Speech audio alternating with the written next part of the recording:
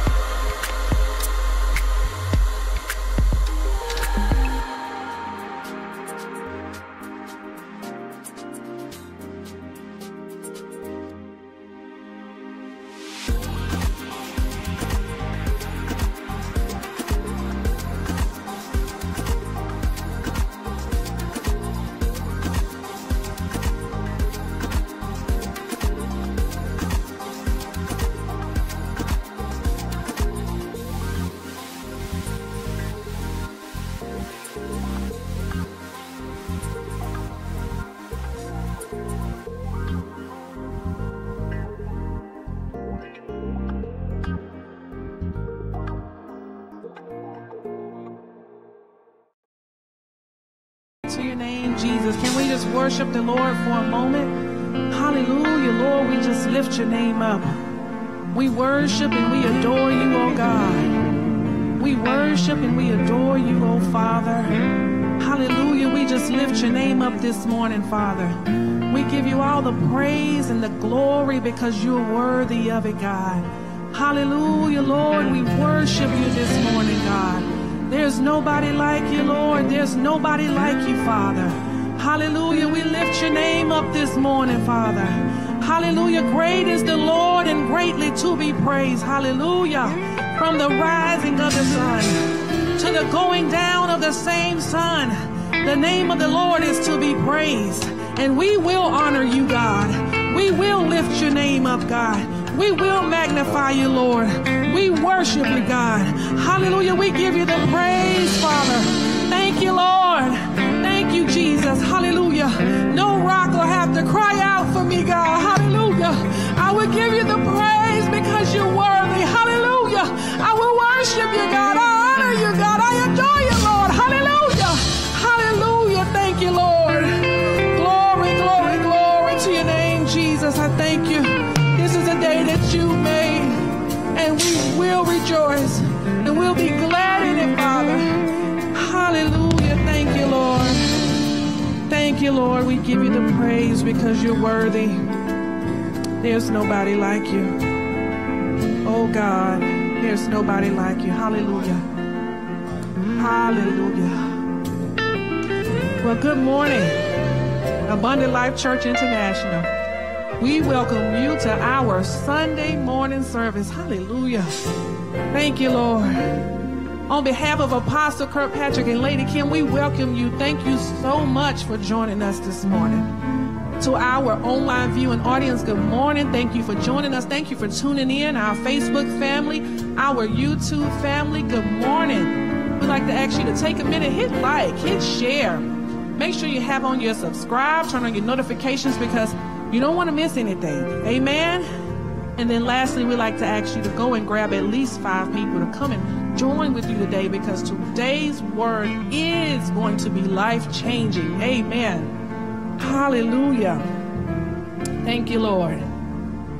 Well, here at Abundant Life, we believe in confessing and decreeing the word of God. So this morning, if you would join with me as we make some declarations from the word over our life. Amen. Amen. So please repeat after me. The Lord has made me the head and not the tail. I'm above only and not beneath. I will not be sad or depressed because the joy of the Lord is my strength. I'm blessed coming in and I'm blessed going out. I can do all things through Christ who strengthens me.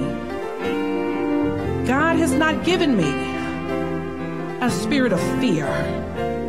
I have a spirit of power, love, and a sound mind. God is with me. He strengthens me and he helps me. Hallelujah. Thank you, Lord. Hallelujah.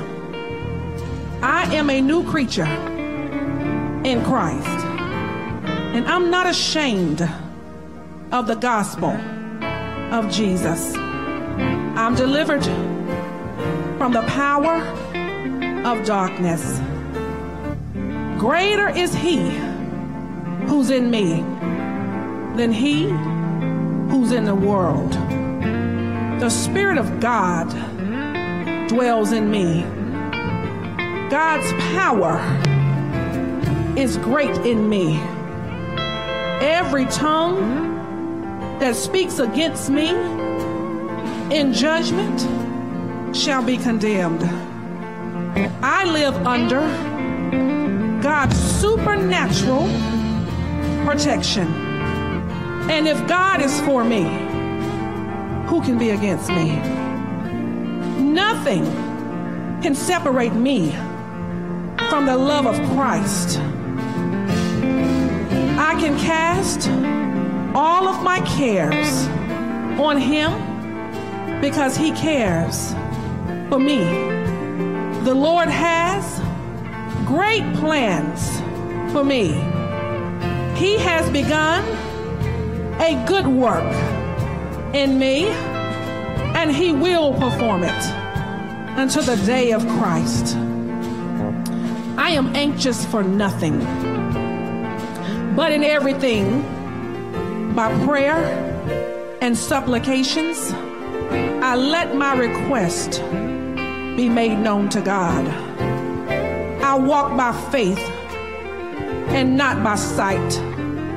The peace of God that surpasses all understanding guides my heart and mind in Christ Jesus.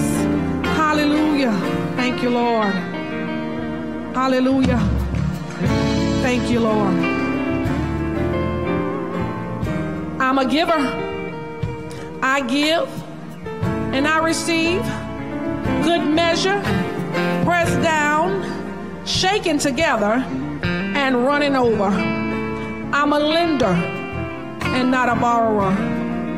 I sow bountifully and I reap bountifully. I do not lack. God supplies all of my needs according to his riches and glory in Christ Jesus. He takes pleasure in my prosperity. I trust the Lord with all my heart.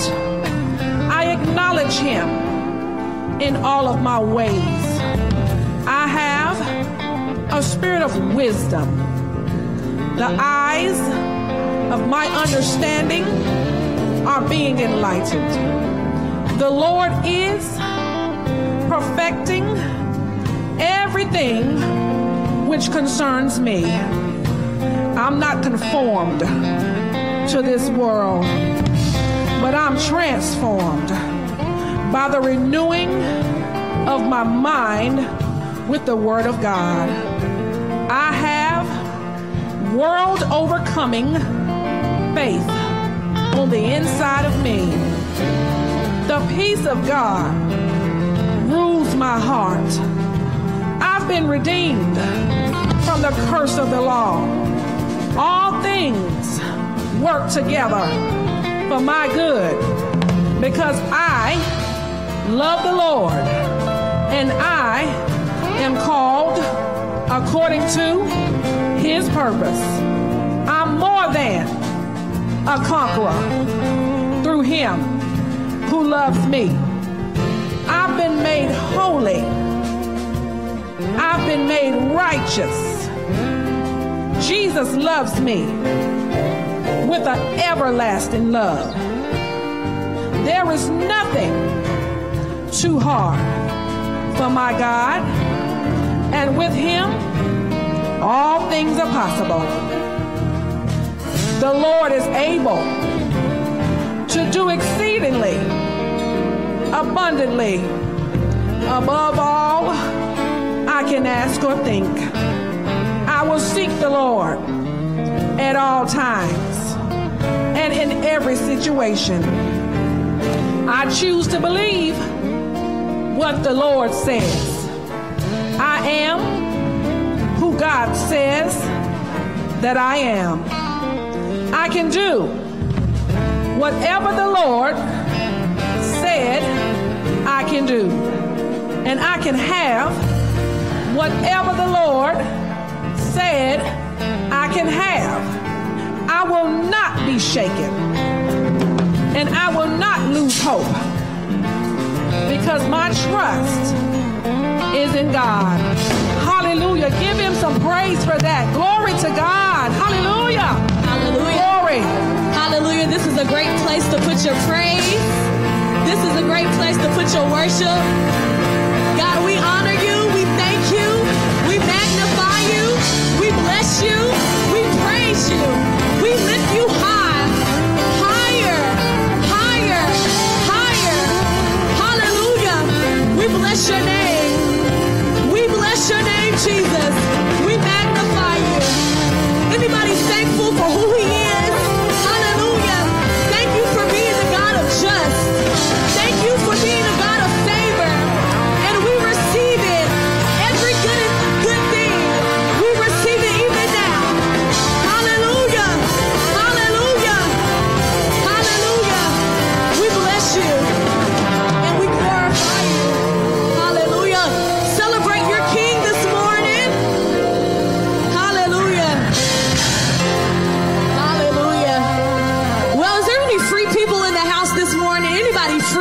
Just shout it out loud. Say, I am free.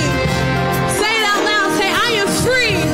Hallelujah. We're stepping into the joy. We're stepping into the season of favor.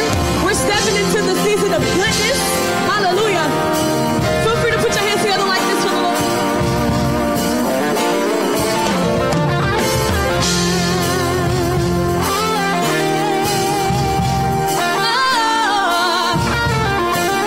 We love you, Father. We're stepping into our next season. Hallelujah. Woo. Here we go. Everybody say, step into the joy of the Lord. Step into the joy of the Lord. Step into the joy. Step into the joy of the Lord. Do it again. Say, step into the joy of the Lord. Step into the joy of the Lord. Oh, step into the joy of the Lord. Yeah. Say, step into the joy of the Lord. Come on. Say, my heart is thirsty and hungry for more. And my soul's been waiting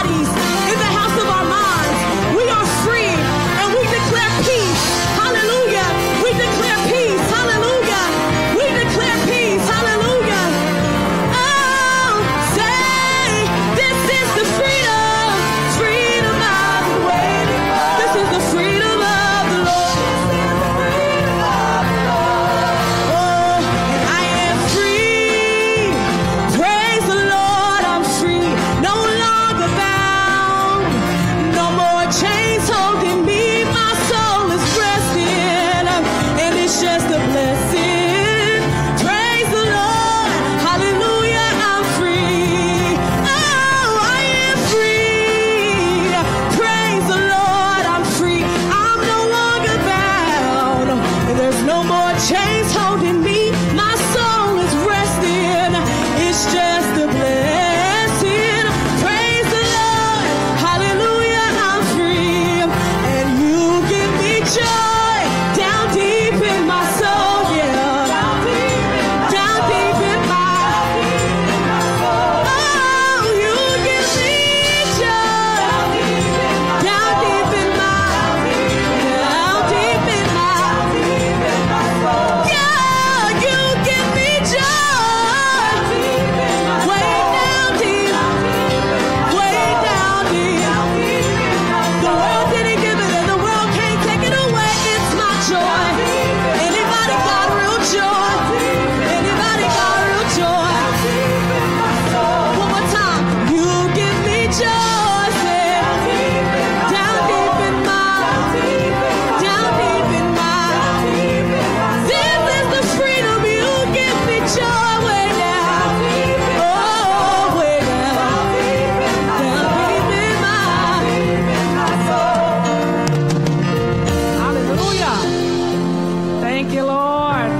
Glory. Hallelujah. Thank you, Lord. Amen. You may be seated. Hallelujah. Good morning and welcome again to Abundant Life Church International. If you're just joining us, if you're just tuning in online, welcome, and we thank you so much on behalf of Apostle Kirkpatrick and Lady Kim. We thank you for joining us. Amen. At this time, we would like to recognize any first-time guests. Is there anyone visiting with us for the very first time? If you are, just wave your hand. Amen. Hallelujah. Amen. Anyone else, just wave your hand.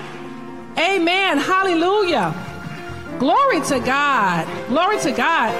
Hallelujah. Our ushers are coming around with first-time visitors packets. That's what they're getting you. There's a couple of things there.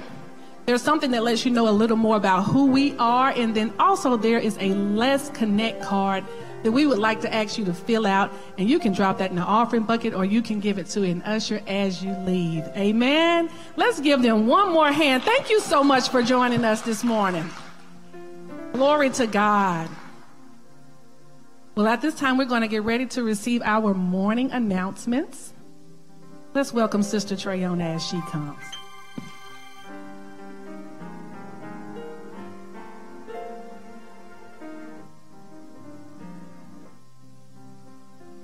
Good morning, Abundant Life.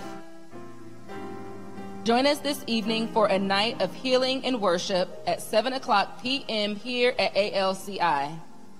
Come with an expectation of the manifestation of miracles, signs, and wonders. And don't come alone. Bring someone who needs to receive healing, whether spiritual, physical, emotional, financial, whatever the need. Nothing is impossible with God.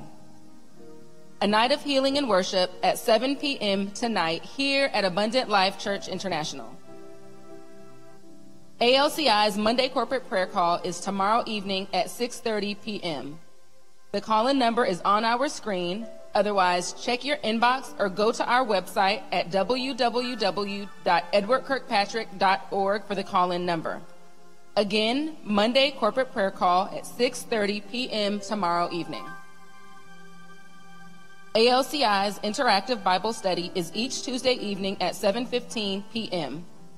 We thank all of our ALCI family and friends for sending in topics and related questions which makes our Tuesday Bible study truly interactive. Continue to send in those topics that you would like Apostle Kirkpatrick to address, along with any related questions and or prayer requests, to pastor@edwardkirkpatrick.org. Again, that's pastor@edwardkirkpatrick.org. We look forward to seeing you all Tuesday in Sanctuary at 7:15 p.m. ALCI's In Sanctuary corporate prayer is each Wednesday evening from 7 to 8 p.m. So plan to join the church body for 1 hour of powerful prayer on this Wednesday evening from 7 to 8 p.m. Ladies, fun and fellowship continues with Lady Kim. Mark your calendar for Friday, June 2nd for movie night at ALCI. That's 560 Farragut Street here. Doors open at 6:30 p.m. for Chat and Chew, and movie starts at 7:30 p.m. Again, fun and fellowship with Lady Kim on Friday, June 2nd, here at Abundant Life Church International. Be sure to stop by our product store to take advantage of the many ministry teachings available for your spiritual enrichment and edification. Today's message will be available as well. If you can't stop by, you can always download Apostle Kirkpatrick's messages from our online product store at edwardkirkpatrick.org. This concludes our highlighted announcements for this morning. We will now have an additional announcement by Minister Fryer.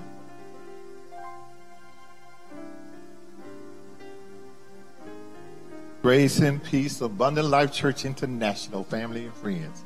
I have an exciting announcement that I want to make.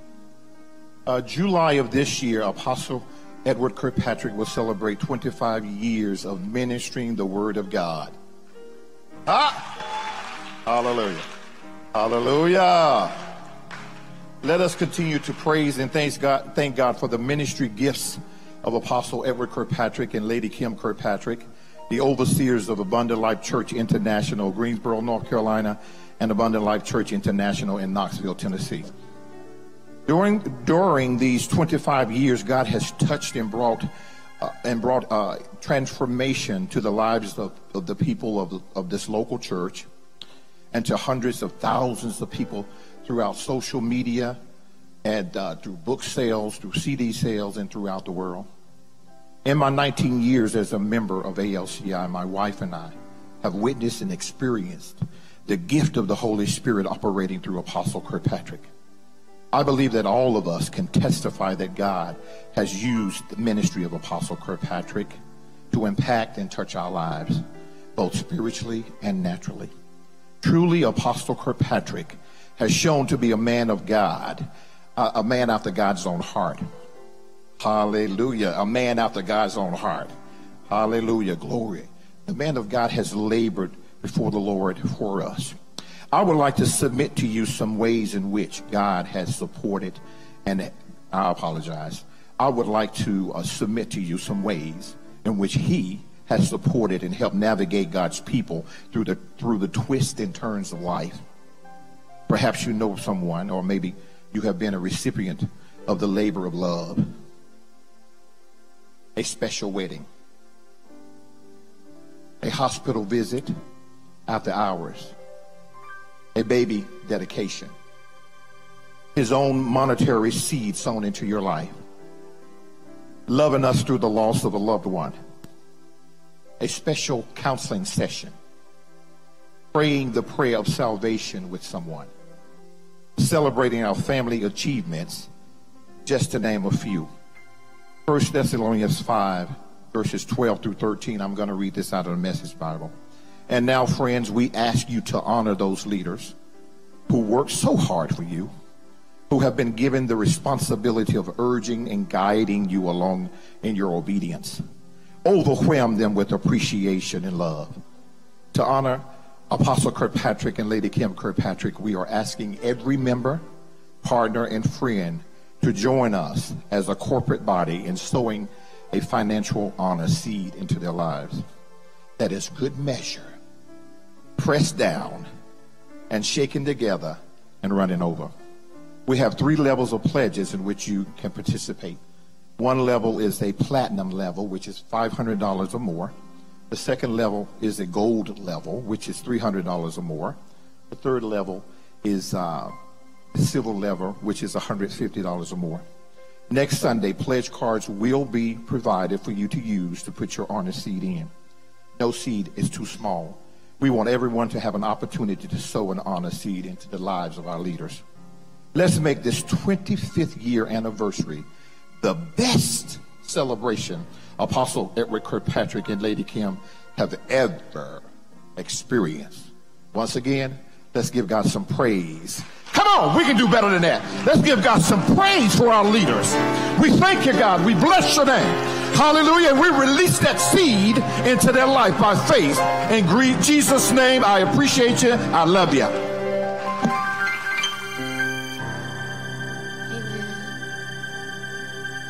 Hallelujah. Is there anyone that's grateful for God's grace? Grateful for God's mercy? For his love, for his kindness? Truth be told, if we were honest about it, he loves us in spite of us. In spite of our flaws, he's still worthy. Hallelujah.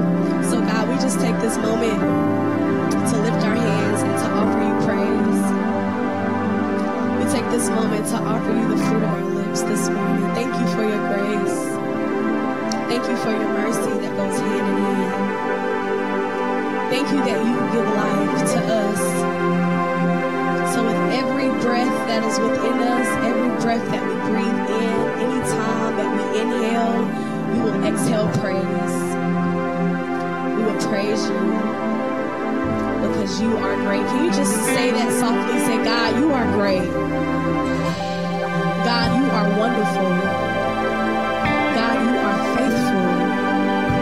Hallelujah. Is that anybody's testimony that we serve a consistent God?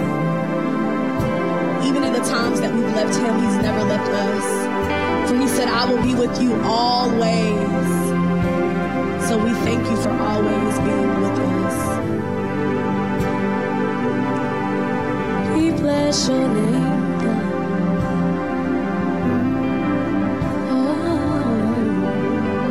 this song just says, you give life, you are love, you bring light to the darkness, you're our hope, and you restore every heart that is broken. And great are you, Lord.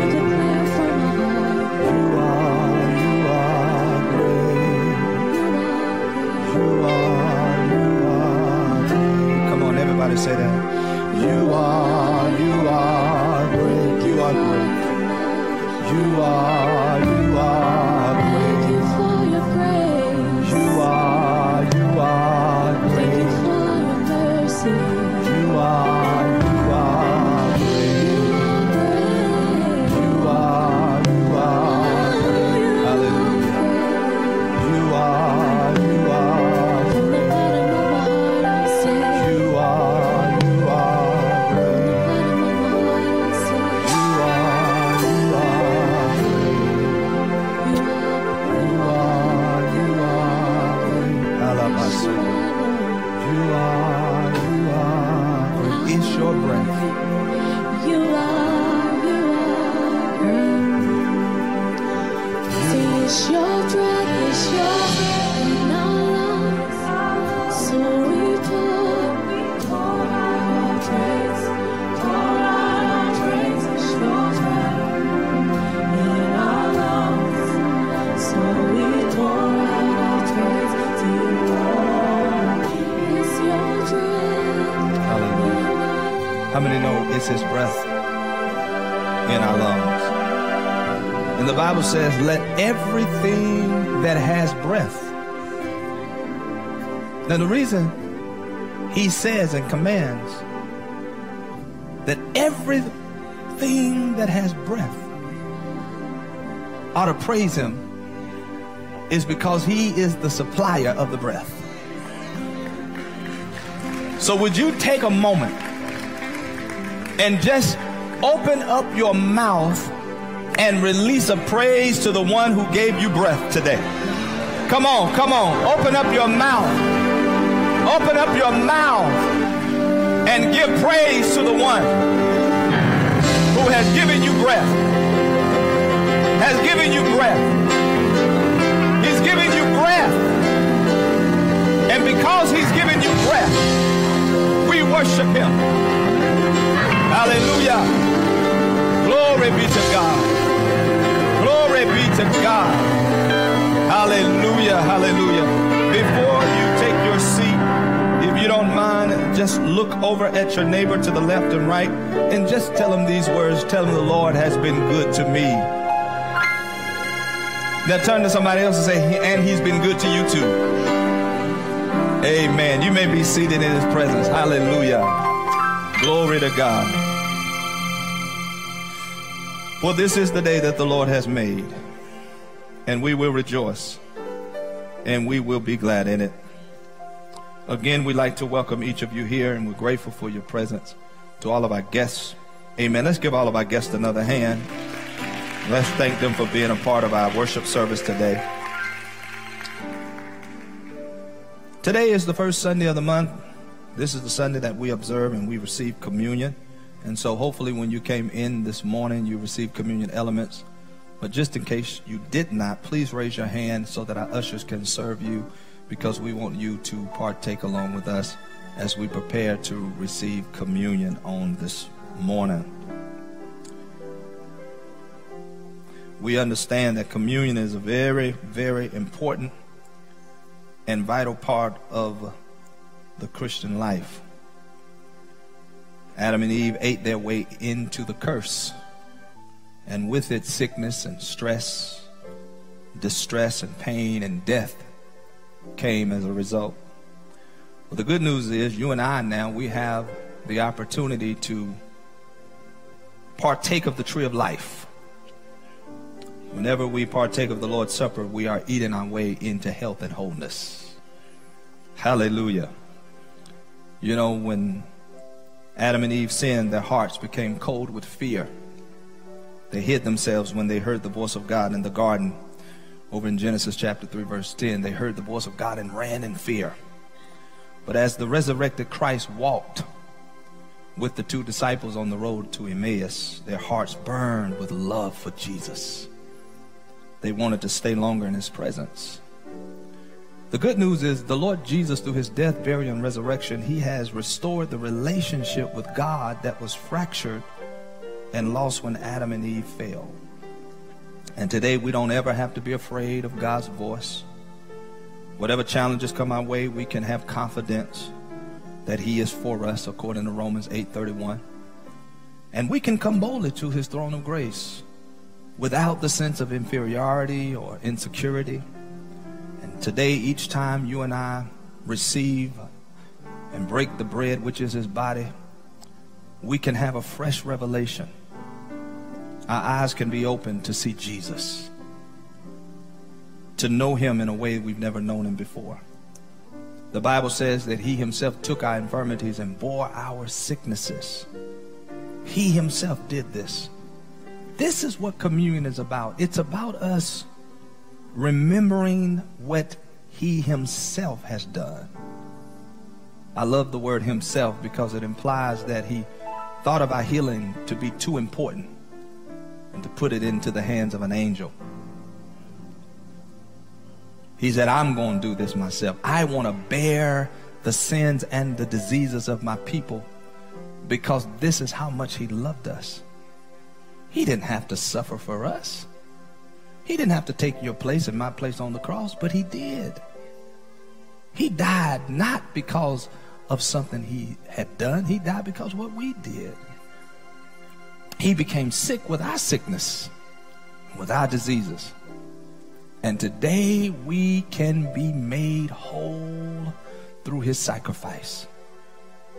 As you prepare to receive his body, I want you to do so with these things in mind. Number one, I want you to do so with this in mind, that Jesus has already paid the price for your health and wholeness. There's nothing else you have to do.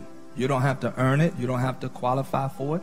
You don't have to do good works. No, all you have to do is believe and receive. Isn't that amazing? That Jesus has already suffered so we wouldn't have to suffer. That he has already bore our sins in his body so that we wouldn't have to suffer the consequences of sin no longer. So today, as you take the bread, which is the body of Christ, I want you to take it and make this declaration after me. And as you do this, I want you to remember Jesus. Don't think of your sickness. Don't think of the challenges that you're facing. Don't even think about healing. Just think of Jesus. Just see Jesus, who has paid the ultimate price for you to have life and have it more abundantly. Father, today we thank you that you have suffered in our place and bore our sins and our sicknesses in your body. Today we come and we are thankful for what you have already purchased through your body on our behalf.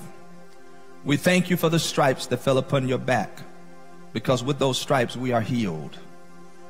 We thank you, Lord, that sickness and disease has no right to dwell in our bodies. And we thank you that by your stripes we are healthy, whole, and strong. In Jesus' name, let us do this in his remembrance.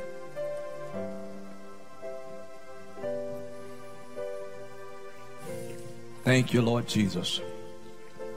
Thank you for health. Thank you for life. Thank you for strength. And the same night Jesus was betrayed, he took the cup and he said, this cup is my blood. This blood that was shed for you. Why did he shed his blood? He shed his blood so that your sins can be forgiven. He died and shed his blood so that you and I could be made righteous. What does that mean? That means we could stand justified without the sense of guilt, without the sense of shame. See, people who are Christians, that are believers, who are still walking around with a guilt complex and feeling ashamed and feeling condemned, they don't understand the power of the blood. The Bible says, when you remember the blood, there is no more consciousness of sin. When you become blood conscious, you are no longer conscious of your sin. You are only conscious of your righteousness. What he has done for you on your behalf. Glory to God. Say, I've been made righteous. Say, I stand before God, fully acquitted, no longer guilty. His blood has expunged my record, wiped my record clean. Today, I stand just as clean as Adam did before sin entered the garden. Thank you, Father, that by your blood, my sins, they are forgiven. I am the righteousness of God in Christ Jesus. Let us receive his blood together. Thank you, Lord.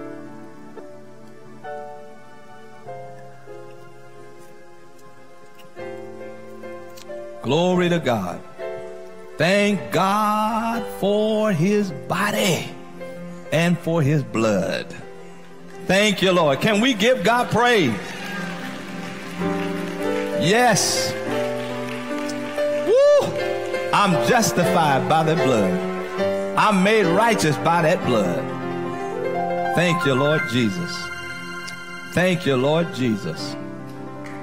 Blessed be his holy name. Thank you, Father. Well, I am excited because it is opportunity for prosperity time. To our guests that are here, we call giving time an opportunity for prosperity time because whenever you have an opportunity to give to the Lord's work, you have an opportunity to experience God's abundance in every area of your life. One of the things we teach and we believe based on scriptures, giving is not about money. It's about your heart condition. The only reason that God asks us and requires of us to give is so that our hearts can be transformed. Amen. Because the Bible says that where a man's treasure is, there will his heart be also. Your heart can never be in the kingdom if your treasure is not there. It doesn't matter what you say. I don't care how much you say you love God and you love his kingdom. If your treasure is not placed in it, then your actions contradict your testimony. Because the Bible makes it clear that wherever my treasure is, that's where my heart's going to be. One of the things about giving transforms the heart. Yes, it transforms the heart. It causes you to move out of selfishness into generosity.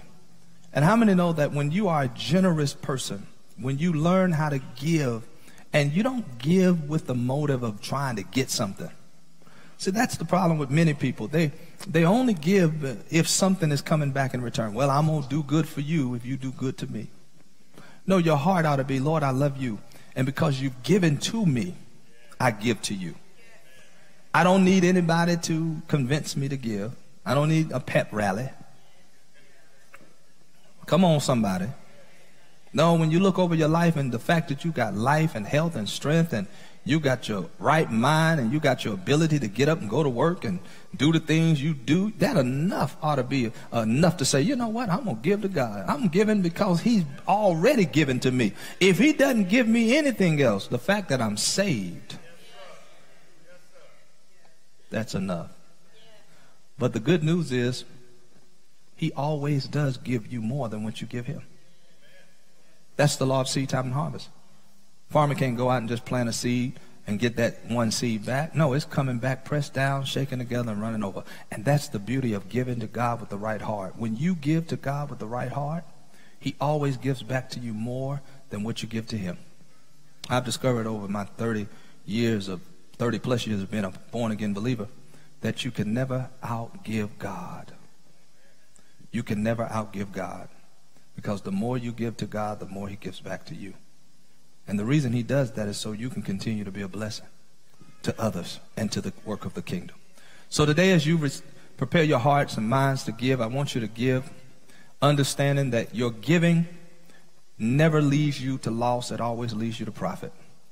And I want you to make this declaration after me. Say, in the name of Jesus, because I'm a cheerful giver and I give willingly with the right motives, I'm blessed. Every seed that I sow, they don't leave my life. They just go into my future. And the next time I see them, they will be pressed down, shaken together, and running over. Thank you, Lord, for the privilege to give. I live to give, and I love to give. In Jesus' name, amen. Come on, let's give. You're in the hands of the ushers at this time.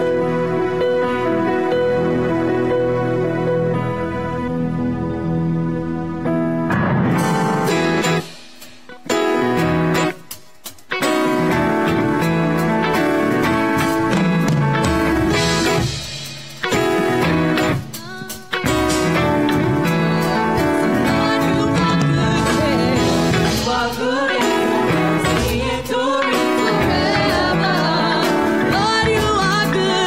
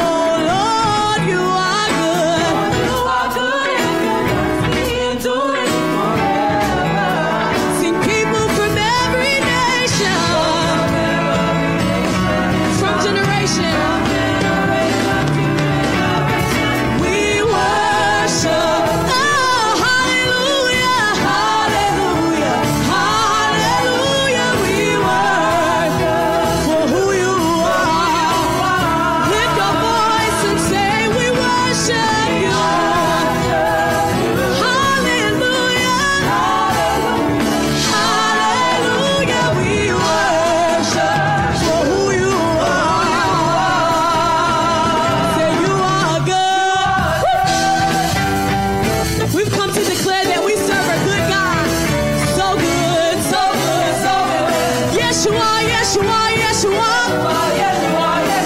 Y'all know this part, everybody. Say you are good. All the time. All the time. You are good. Say you are good. All the time. And all the time. You are good. Say you are good. All the time. And all the time. You are good. Say you are good. All the time. And all the time. You are good. Say you are good. You are good. You are good. You are good. All the time. All the time. All the time. You are good. You are good. All the time. All the time. You are good. You are good.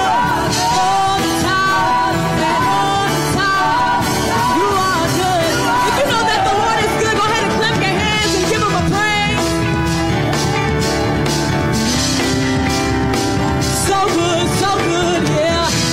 Yes, you are. Yes, you are. Yes, you are. Yes, you are. One more time, say it.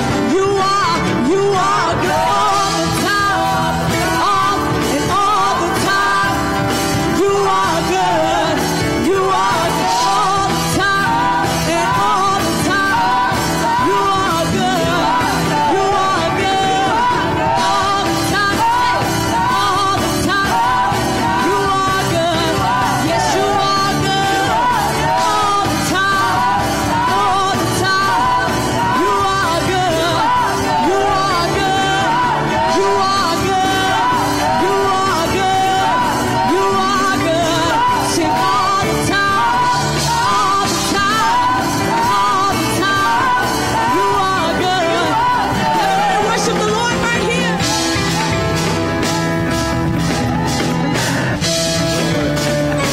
So good, yeah. Yes, you are. Yes, you are. Yes, you are. Glory to God. How many of you know he's good all the time? Well, if you know he's good, you ought to give him a good praise. I said, if you know he's good, you ought to give him a good praise. Come on, open up your mouth just for the next 20 seconds and shout unto the Lord the praises that is due his name. Come on, shout unto the Lord.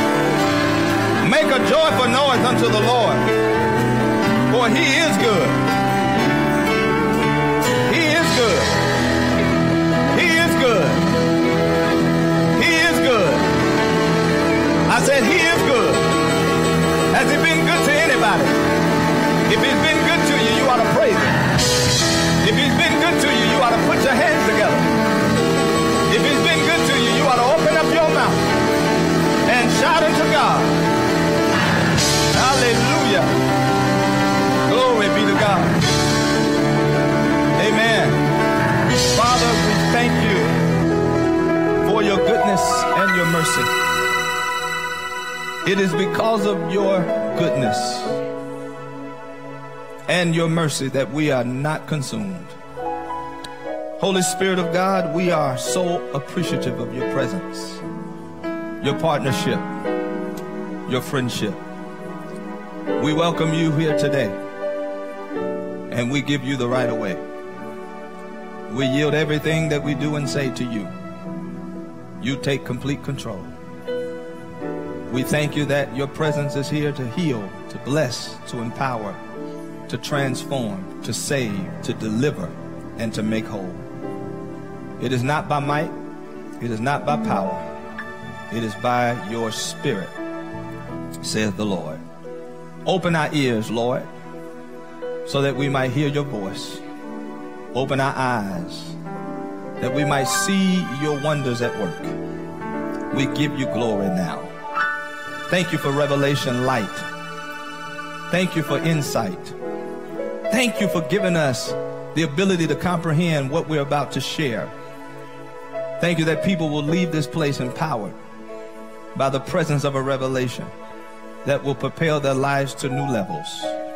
In Jesus' name, amen and amen. You may be seated in his presence. To God be the glory. Come on, Christina, you leaving and you the singer. I'm not the singer, I'm the teacher. To God be the glory. To God be the glory. Hallelujah. To God be the glory for the things He has done. Sing that again. To God be the glory.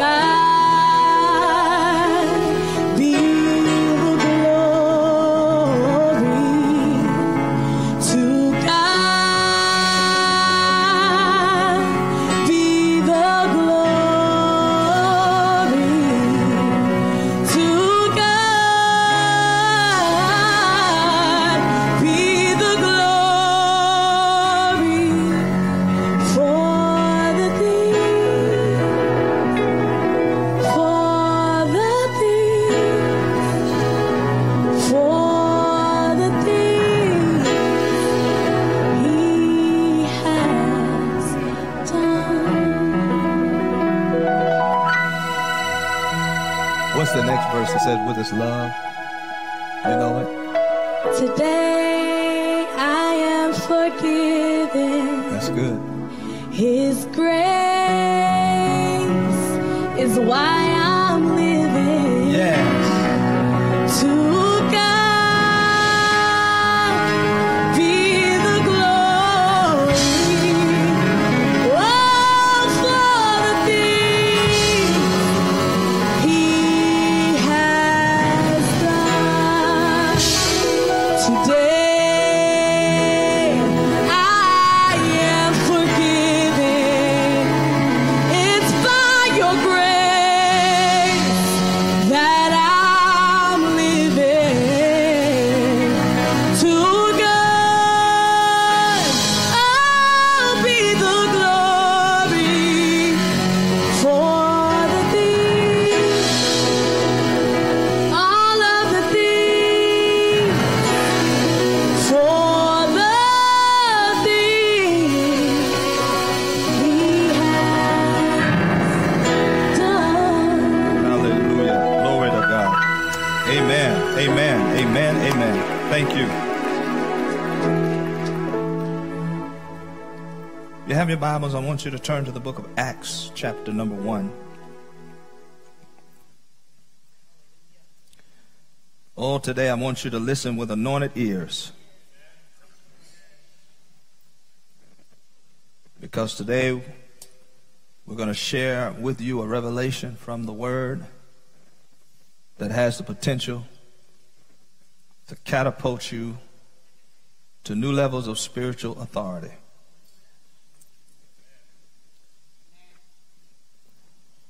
Today I'm going to speak from this thought, the conditions for spiritual power. When you understand what spiritual power is, you'll have a greater appreciation for what we're about to convey.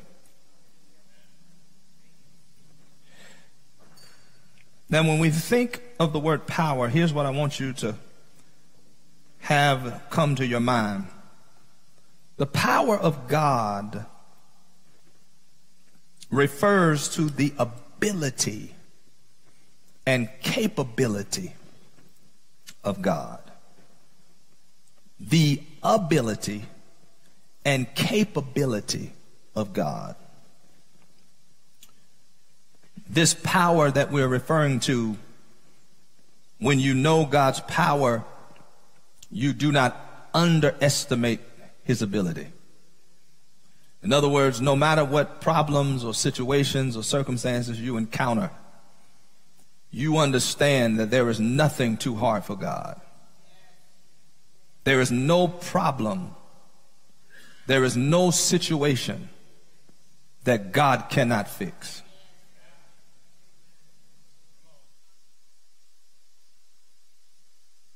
I decree and prophesy that every irreversible issue in your life is about to be reversed.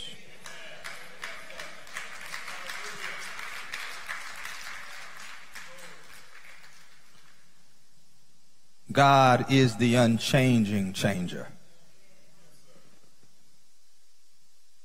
Luke 1:37 says, for with God nothing shall be impossible. I don't care what you're facing. I don't care what it looks like. There is nothing impossible with God. He's the greatest power. He is the greatest power. In Acts chapter number 1,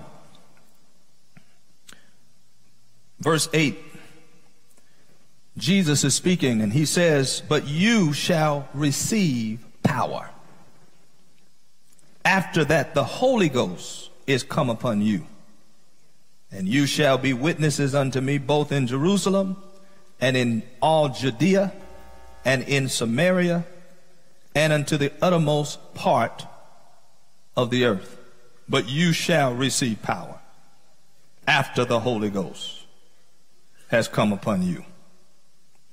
Acts 10:38 says how God anointed Jesus of Nazareth with the Holy Ghost and with power. So we see the Holy Ghost and power go together. You can't receive the Holy Ghost and not receive power. You can't receive power and not have the Holy Ghost. Hallelujah. Today I'm not talking about political power. I'm talking about spiritual power. I'm not talking about economic power. I'm talking about spiritual power. And today we're going to see how we enter into it. Now, before we get there, I want to establish for us what are some of the things that power imparts to us. Now, I want to make extremely clear on the onset that this power that I'm referring to has not been reserved just for those in the fivefold ministry. In other words, it's not just for the apostle and the prophet and the evangelist and the teacher and the pastor. No, this power is for every born again child of God. You have a right to walk in power. Say, I have a right to have power. Now, this power that I'm referring to is God's ability to affect change. When power is manifest in your life, it can change a dead relationship.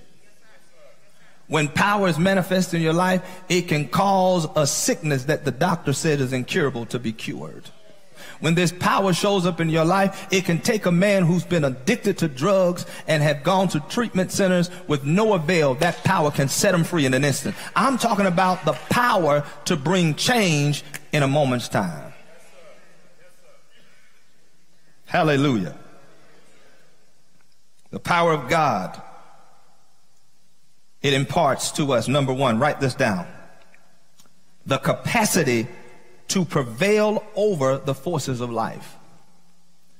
The power to prevail over the forces of life. Now, one of the things you must understand, and if you don't understand this, your life will be a constant struggle. And that is, before a person can make progress, forces must be overcome. Before a person can make progress, forces must be overcome. In order to attain victory and remain victorious, it requires power. You will never, ever achieve victory apart from the power of God. The difference between travailing and prevailing in life is power. See, you got a decision to make. Are you going to go through life travailing or are you going to go through life prevailing? Well, the difference between the two is power. Power determines whether or not you travail or prevail in life. Look at this in Genesis chapter number 32. Genesis chapter 32. The moment you encounter power, you will have a change of story. God is about to change your story. He's about to rewrite the script. You're going from victim to victor. You're going from sick to healed. You're going from broke to prosperous. You're going from cursed to blessed. You're going from last place to first place. You're going from the bottom to the top. You're going from sorrow to joy. You're going from confusion to peace. Am I talking to anybody in here? God is getting ready to flip some stuff in your life, because when you encounter power, change is inevitable. I said change is what? Inevitable. Get ready for a change. I feel a change coming on. I feel a change coming on. Somebody's getting ready to go from jobless to many opportunities for a job. Glory be to God. I'll say that, Lord. You're getting ready to go from middle class to Jesus class. I'm telling you, when you step into Jesus class, it's beyond first class. It's a class all by itself. Am I teaching to anybody in here? Genesis 32 verse 28. The Bible says, and he said, thy name shall be called no more Jacob, but Israel. Now notice why his name was changed. Notice why his destiny was turned around. For as a prince hast thou power with God and men, and has prevailed. When you encounter power, you will prevail. God will change your story. He will change your status. Notice Jacob prevailed because he encountered power. Turn over to 1 Samuel chapter 16. 1 Samuel chapter 16.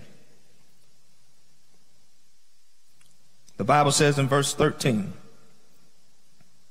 then Samuel took the horn of oil and anointed him in the midst of his brethren, talking about David. He anointed him. And the Spirit of the Lord came upon David from that day forward. The Spirit of the Lord came upon David. Now, when you read that, you might just think, okay, what's the big deal? The Spirit came upon David. What you've got to understand is the Spirit always brings with him power. So we could literally read this verse from this perspective. And the power of the Lord came upon David from that day forward. Now, I want you to see what happened with this great power that was in his life. Turn over now to 1 Samuel chapter number 17. 1 Samuel chapter 17. So now we see in 1 Samuel 16, the Spirit came on him. Hallelujah. The power came on him. And something's getting ready to happen in his life. Are you with me? Look what it says in verse number 49. 1 Samuel chapter 17 and verse 49.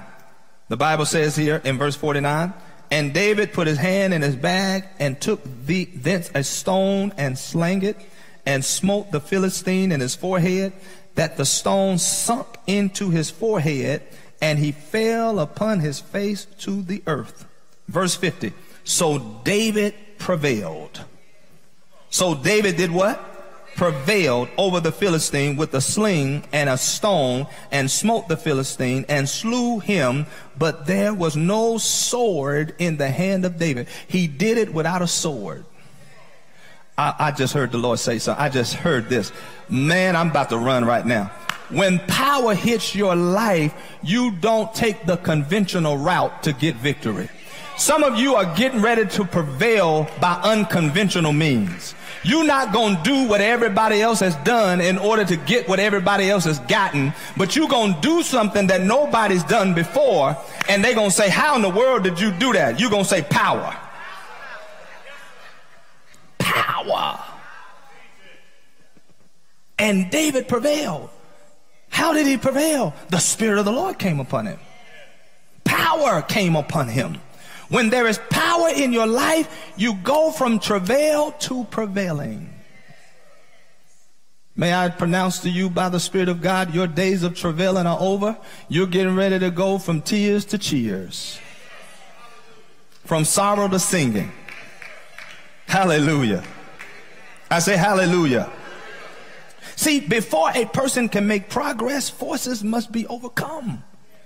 The reason people think, oh, I don't understand why it is I can't move forward. It just seems like every time I take one step forward, I'm taking 10 steps backwards. See, that there are forces that are tying down your destiny. There are forces that you can't see with your physical eye. You think it's the things you see that's preventing you from going and having and doing what God has called. No, it's stuff you cannot see. It's invisible enemies that you cannot see that are They are opposing you. They are literally keeping you stagnated and frustrated. But by the power of God, I decree your liberation today. I decree you are going forward today, and you are about to experience a change of story. You will prevail. Somebody shout, I will prevail. Oh, glory. Are you catching this? I said, are you catching this? Glory to God. Now, the difference, again, between travailing and prevailing through life is power. It takes power to win the battles of life. You cannot win the battles of life without the power of God.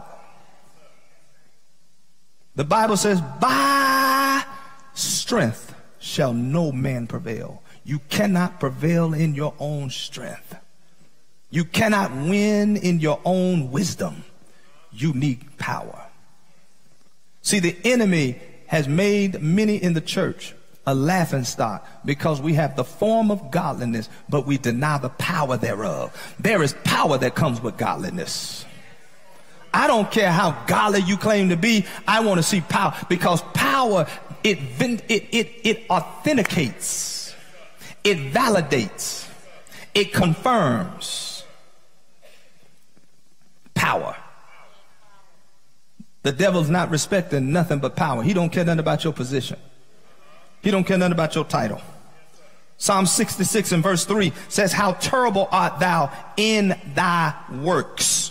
Through the greatness of thy power shall thine enemies submit themselves unto thee. Notice that enemies only submit to power. In order not to end as a victim, you need power. In order not to end as a victim, you need power. Many have become victims because they don't have power. They love God. They're sincere. They go to church. They pay their tithe. They do all of the Christian things, but yet they're victims. They're victims. They're victims to sickness, victims to depression, victims to fear, victims to failure, praying, doing all of these things, but don't understand what I'm teaching today. One visitation of power will change everything for you. When power shows up, every devil has to take flight. Hallelujah. I say hallelujah.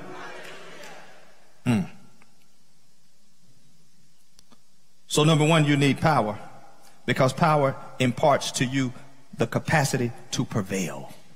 Number two, you need power because power gives you the capacity to overcome resistance and take delivery of your possessions. I'll say that again. Power gives you the capacity to overcome resistance and take delivery of your possessions. How many know there are some things that have been allotted you because of your born again status? Because you are now born again, you are now a child of God. You have rights and privileges as a child of God. You are an heir with God and a joint heir with Christ. But there are certain things you will never possess apart from power, because power gives you the ability to take possession of your possessions. Oh, glory. Too many of us have been living beneath our privileges. Deuteronomy chapter 8 verse 18 says, behold, I give you power to get wealth. Notice it takes power to get wealth. You can't even get it without the power of God. You've been chasing the money when you should have been chasing the power. Oh, I'm getting ready to get in trouble. You've been chasing the job when you should have been chasing the power. You've been chasing the career when you should have been chasing the power. You've been chasing the house and the car and all the stuff when you should have been chasing the power. Listen, when you got power, the stuff will chase you. You don't have to go looking for stuff, because the power will bring the stuff to you. Power will do it. The apostles operated in power. They didn't have time to go looking for money. The money looked for them. They brought it and laid it at their feet, and they didn't even ask for it. Somebody's getting ready to walk in power to such a degree that you're not going to have to ask for anything. You're just going to think things, and it's going to show up. You're just going to say, man, it would be good to have that. And all of a sudden, somebody going to call you and say, I was thinking about you, and the Lord told me to bless you with this. Oh, my God. I wish I had some people in this room who believe that the power of God can produce wealth in your life. The power of God can produce change in your life.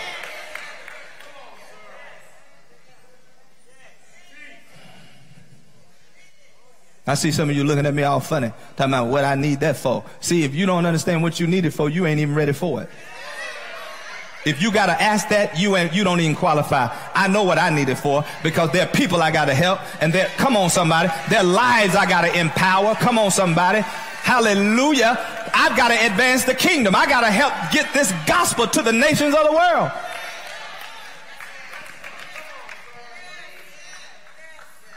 This ain't got nothing to do with you.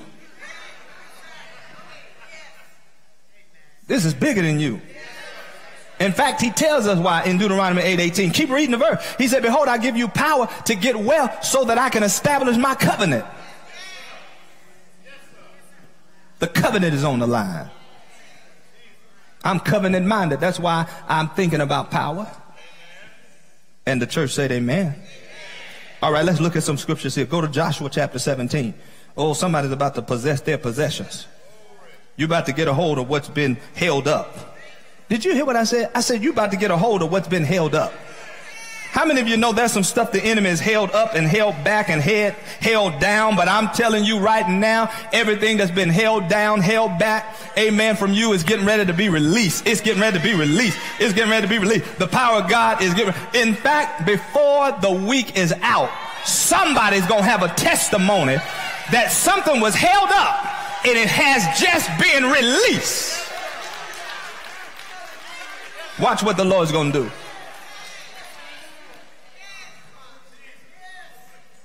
Hallelujah. I say hallelujah. I spoke the word to a man the other day.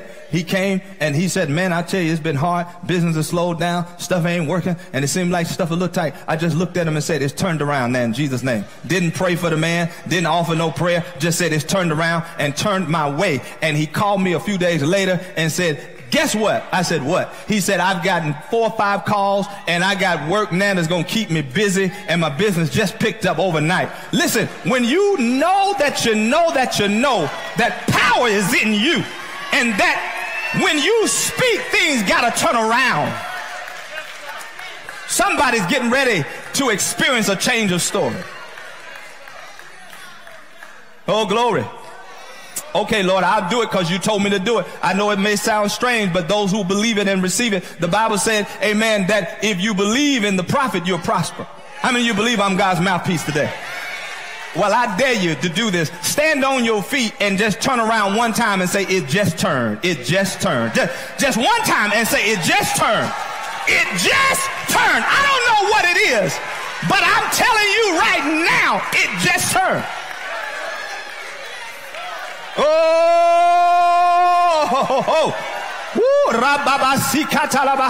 it just turned. That medical report just turned. That credit report just turned. That issue in your life just turned. Glory to God. I say glory to God. Well, if you really believe it, you ought not just be standing there. You ought to be praising the God who just turned it. I didn't do it. I don't have the power to turn nothing, but the power of God is in me. And I'm telling you, it just turned. Woo! My God, let me calm myself down. I don't preach myself happy. I'm getting too excited. I'm getting too excited. I'm getting too excited. You know why I'm excited? Because somebody's getting ready to come back with a testimony. Somebody getting ready to come back with a testimony. Woo. Glory to God. It just turned. Take your seat. Take your seat. Shoo. I see somebody in their living room shouting. I see somebody in their bedroom shouting right now, watching online, saying it just turned. I'm telling you, it just turned.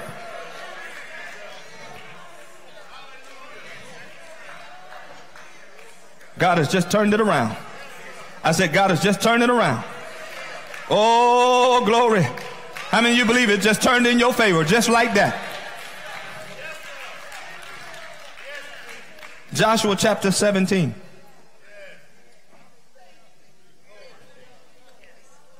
Oh, glory. Oh, glory. Oh, glory. Lord, if you don't get nothing else out of this service, you ought to leave saying, it just turned for me, man. Somebody said, you went to church today. What you get out of the church service today? What you learn? What the preacher preached? You ought to just tell them, well, I don't know what the preacher preached, but I know what the Lord said. The Lord said it just turned. It don't even matter what the preacher said. I got a word from the Lord, and the Lord said it's just turned in my favor.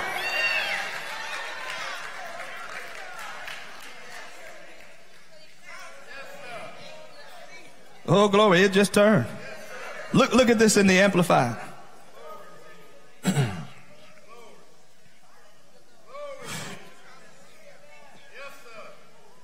He said the hill country is not enough for us. Oh, Lord, that should be your mentality. What I got is not enough. He said this ain't enough for us. How many know that? He was saying there's more. I got more. There's an inheritance that I hadn't received fully yet. And all the Canaanites who dwell in the valley have iron chariots. He said they got Rolls Royces over there. You know, that's the people in the world, see? You got to understand the Canaanites. The Canaanites were the people who didn't even believe. Oh, Lord, I wish I had time to really teach that. Isn't it amazing how we come to church shouting, hooping, and hollering, and yet the people in the world, they driving our cars and living in our homes and enjoying the things we should have, and all we doing is sitting around talking about praise the Lord. One day, when I get to heaven in the sweet by and by, when the morning comes. No, there's some stuff you need right now in the earth. Why are you waiting to get to heaven before you enjoy the best that God has? He said, this ain't enough. Hallelujah.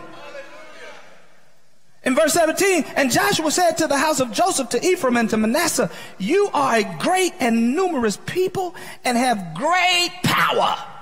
Notice they were living in not enough, but they had great power. I'm going to get out of here. They had great power, but they didn't have enough. That sounds like some of us. Don't it? He said, but you, look what he says in the last part of that verse. He said, you shall not have only one lot. He said, you ain't going to have just one. Oh my God. He said, you're not just going to have one. You're going to get everything that belongs to you. I dare you to say this in faith. Say, I'm going to have more than I've ever had before. Thank you, Jesus.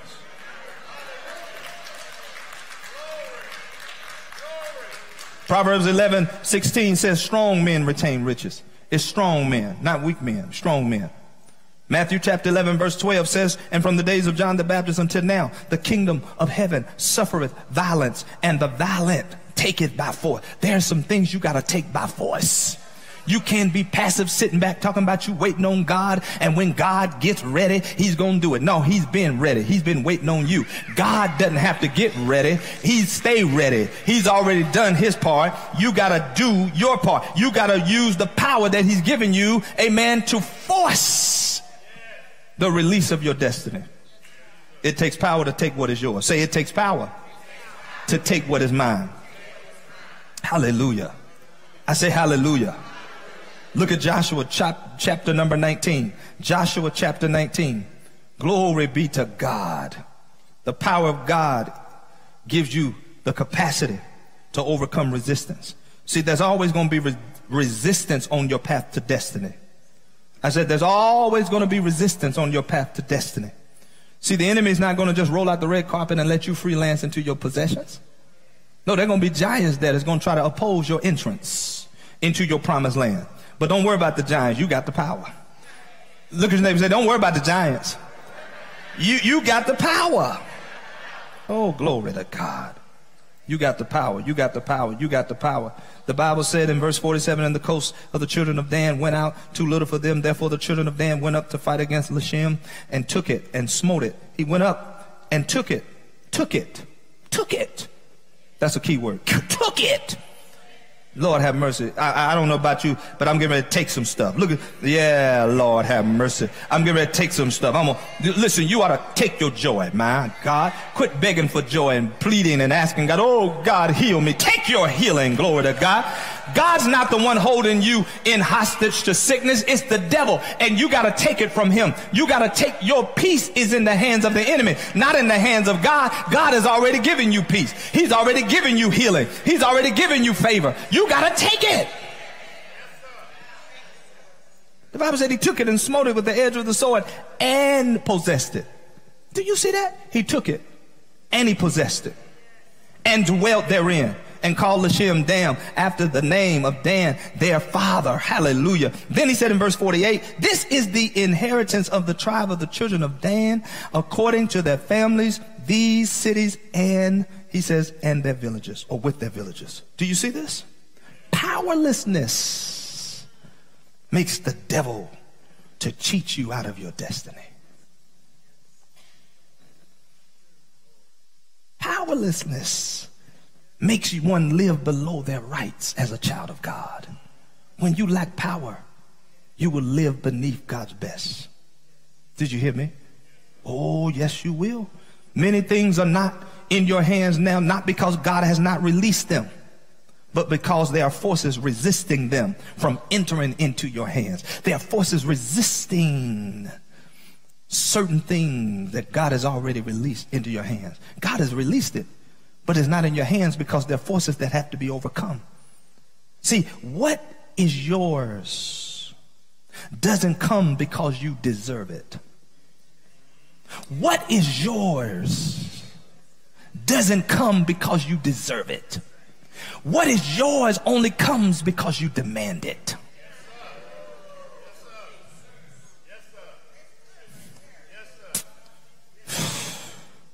I deserve this. I've been faithful.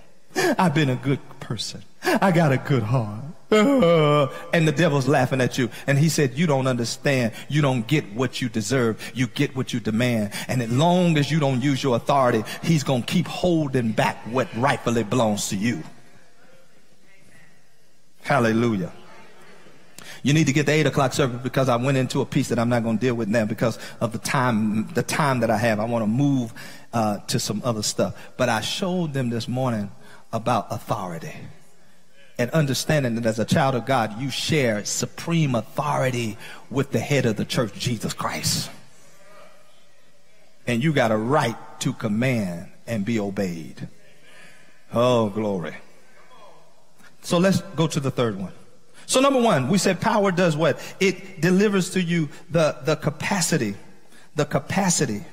to do what? To prevail over the forces of life. Number two, it gives you the capacity, number two, to overcome resistance and take delivery of your possession. That's why you need power. And then here's the third thing that power does. Power gives you the capacity to fulfill your mandate and your purpose in life. You'll never fulfill your purpose in life without power. 1 Samuel chapter 10, verse 1, we see because of the anointing that came, amen, on the man of God, he became a captain. He became a captain. Samuel took the vial of oil and poured it upon his head and kissed him and said, is it not because the Lord has anointed thee rather to be captain over his inheritance. See, when you are anointed by the Spirit of God, you become a captain. You are in charge. A captain's in charge. Hallelujah. Micah 3:8 says, but truly I am full of power by the Spirit of the Lord and of judgment and of might. Notice for what purpose? To declare unto Jacob his transgressions and to Israel his sin. You see that? See, when you have power, you're able to function in purpose. I'll say that again. When you have power, you're able to function in purpose. If you lack power, you will lack the ability to do what God has called you to do. You need the power to fulfill your mandate. God has given you a purpose. He's given you a mandate. It may not be a purpose to be in the pulpit. See, most people think power is only needed for the pulpit. No, you need power to be an engineer. You need power to be an electrician. You need power to be a businessman or businesswoman, to be a nurse or a doctor.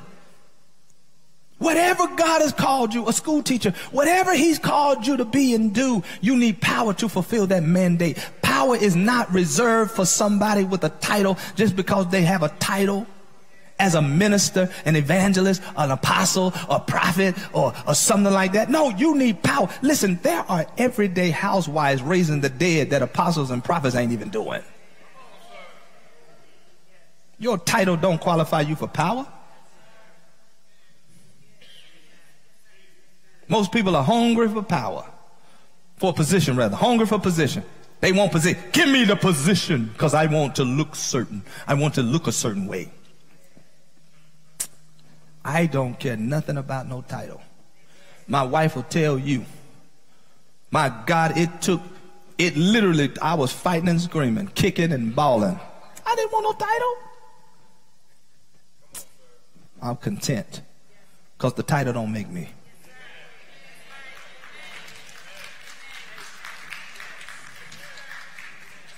People get offended if you don't call them by their title. Y'all looking at me funny. You know it. I walked up to a guy. I didn't know the man was a bishop. I thought he was still an elder. I said, how you doing, elder such and so? He said, I'm a bishop now. I said, excuse me, bishop. His Eminence.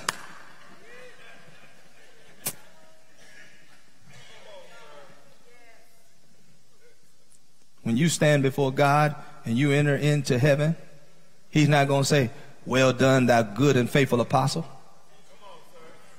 Well done, thou good and faithful bishop. Well done, thou good and faithful evangelist or minister or whoever you are. He's going to say, well done, thou good and faithful servant. Because that's what you are. You're a servant. That's what I am. I'm a servant to the day I die.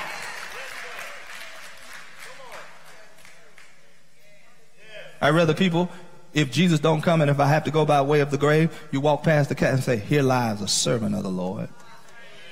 He served the Lord and was faithful to the end. Hallelujah. I say hallelujah.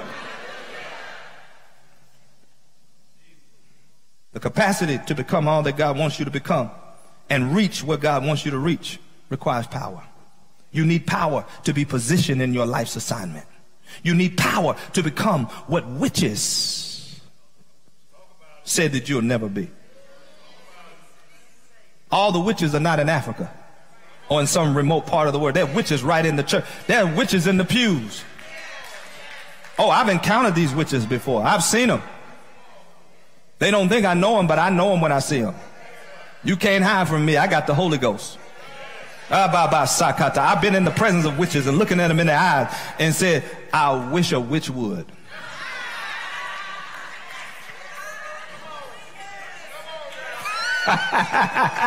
Oh, you don't understand. God's giving me power to tread. I'll tread over your head. You keep messing with me.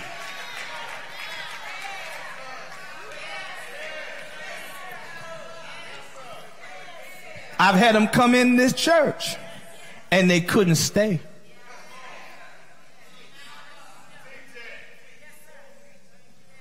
Oh, on 2 separate occasions recently. I had one guy come in here. He was a person. He was in the occult church, one high-ranking demon person who was putting spells on folks. He walked right through these doors. They came and got me out of the office. I went and looked at him. I said, "What are you here for?" He said, "Something told me to come here." I said, "What you come here for?" He said, "I came here for help." I said, "What you come for help for? What you want?" He said, "I've been putting spells on folks." He said, I put spells on people, and when I do it, their lives are messed up. I said, "I tell you what, sir, I didn't even pray for him." I said, "That power in you will not work again." He looked at me and said, "So you telling me I'm not going to be able to put hexes on people no more?" I said, "No, you won't." I said, "Go try it and see what happens." I said, "That power will never work again."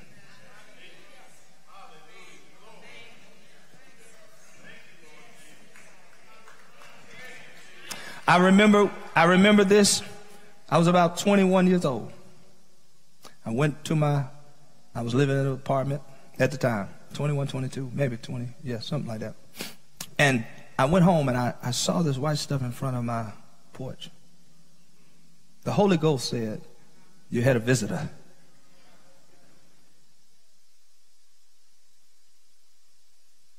And now I remember now where it was coming from. It was coming from a lady who had a daughter who wanted this girl to be my wife.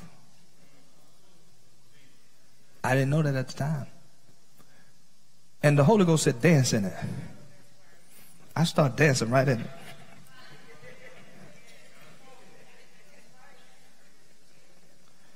And as I was dancing, I was making this declaration: no weapon formed against me shall be able to prosper.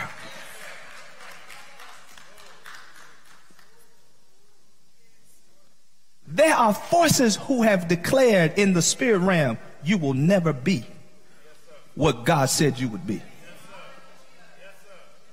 But the devil is a liar. I'll say this right now.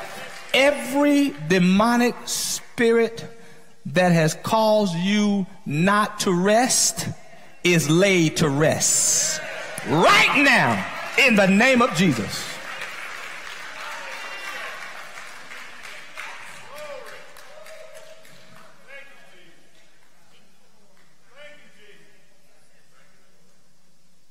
Hallelujah.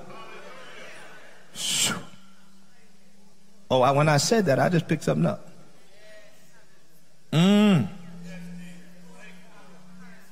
Don't even try it.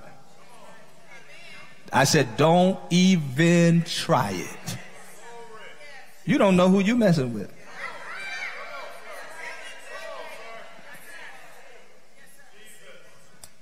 Hallelujah. Do you know I'm a child of the King? Do you know who backs me up? I said, well, I wouldn't talk like that. You know, the devil is, he got some power. I don't care. God got all power. And he gave me all that power over his power. You better know who you are. See, I'm telling the devil's going to cheat you out of your inheritance if you don't know what you got. Peter knew what he had. Silver and gold have I none, but such as I have, give I in the name of Jesus. Get up. He didn't even pray for the boy. He just said, get up and walk, because he knew he had something. That's the problem with the church today. We don't know what we got. We walking around begging for power when we got all the power we ever need. Lord, send your power. Lord, send your power. Oh, God, send. And you got power. Power's in you. Say, power's in me. Okay, let me move on. Let me share this with you. The power of God is desired by many, but never experienced by many, because there's a price to power. And I want to just talk about one of the conditions today. I want to talk about one. I'll just share one with you today. And over the next week or two, we're going to look at these conditions, because they are conditions to the power of God. In other words, you've got to meet the requirements. God does not give power out to just anybody, because power can make or break you. See, when you have power, but you don't have the ability to have a disciplined lifestyle. Okay, let me say it this way. If you have a gift, but you don't have the abiding presence of the Holy Spirit in your life, where you're cultivating a relationship with him, where your relationship with him means more to you than the gift or the power he's given you, then what happens is, instead of you using the gift will use you.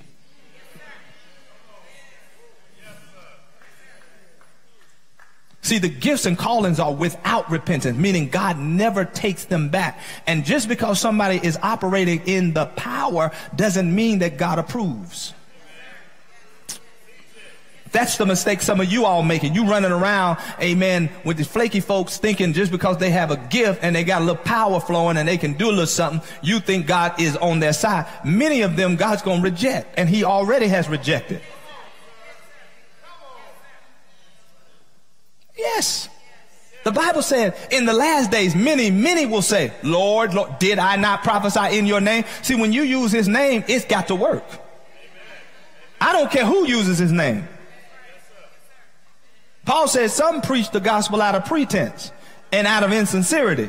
He said, but it don't matter. Just thank God the gospel is being preached. So whether they preaching it in the Lord, I wish I had somebody. Whether they preaching it for real or for fake, it doesn't matter. The gospel has been preached and lives are being changed because the gospel always works. But don't get it twisted. Everybody who operates in a gift don't mean that they're accepted by God.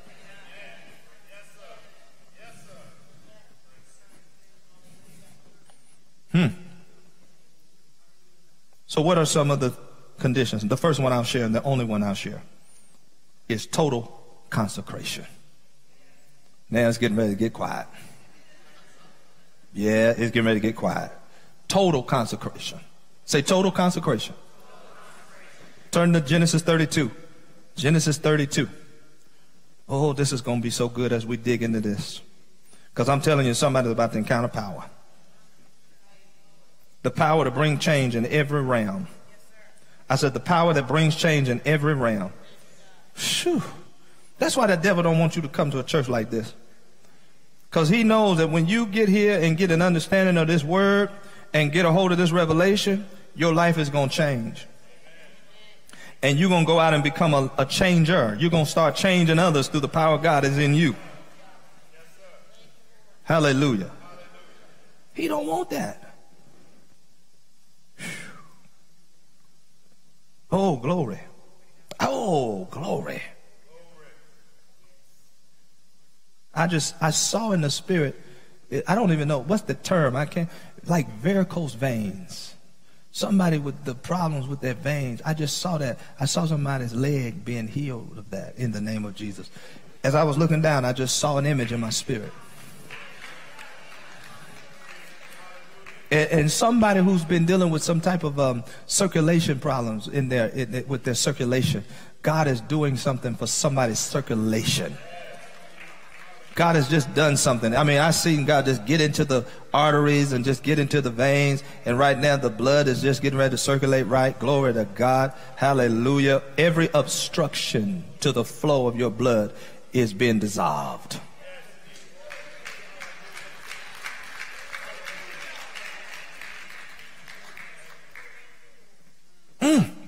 Glory.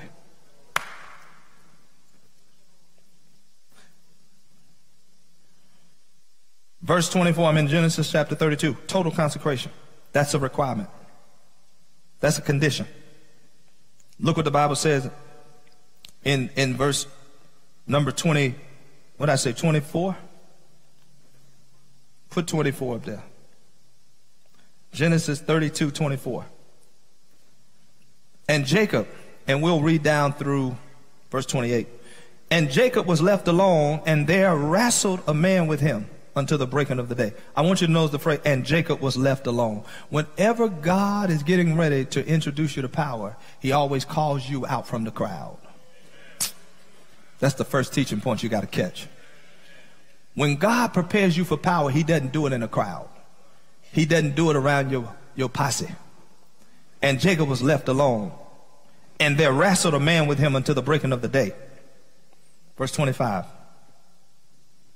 And when he saw that he prevailed not against them, he touched the hollow of his thigh, and the hollow of Jacob's thigh was out of joint. Some of you have been crying over some things that seem like it's out of joint. Stuff just ain't working like it used to. Don't worry about it. I'm telling you, you're getting set up. And as he wrestled with him, next verse, he said, let me go, for the day breaketh. Well, that just left. That's okay. Let me find it in my Bible. Hallelujah. And he said this, and he said, let me go, for the day breaketh. And he said, I will not let thee go except thou bless me. He said, I ain't letting you go except you bless me. And he said unto him, what is thy name? And he said, Jacob. And he said, thy name shall be called no more Jacob, but Israel. For as a prince has thou power with God and with men. God's not only giving you power with himself, but you're going to have power with men. Oh, glory be to God. And has prevailed. How many of you see this? See, notice that there was consecration. He wrestled with God. He wrestled. See, when God is getting ready to move in your life with power, get ready for a wrestling. There's going to be a wrestling. What that's going to be? That's going to be a replacement of God's will for your will, your ambitions for his ambitions, your dreams for his dream. See, God's got to wrestle with us because he's got to get all of the flesh out of the way. He's got to get all of our own selfish ambitions out of the way. See, you don't understand. Why is it that I feel like I'm in an internal battle and things are just raging on the inside? Because God said, I'm trying to work some things in you. And that because there's some things I'm getting ready to work through you, but I can't do it through you until I can do it in you. And I know right now it feels painful because when your bones are out of joint, that's pain, that hurts. And some of you are going through a season of hurt. You're going through a painful season right now. But the Lord sent me here today with a word, and he told me to tell you, he said, I'm preparing you for something you hadn't seen yet. And when this is all over and done, if you can just hang in the match, baby. If you look at your neighbor and say, just stay in the fight, stay in the fight. If you can just stay in the fight, he said, when you come out of this, you're going to prevail with power.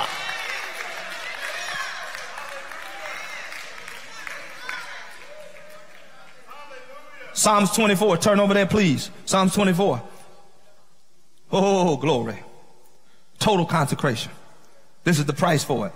See, this is why so few walk in it, because they don't want to go through total consecration. They don't want to wrestle. They don't want the pain. They don't want things to be disjointed. They want everything about their life to be so pretty and perfect, and everything to be so pleasant and happy.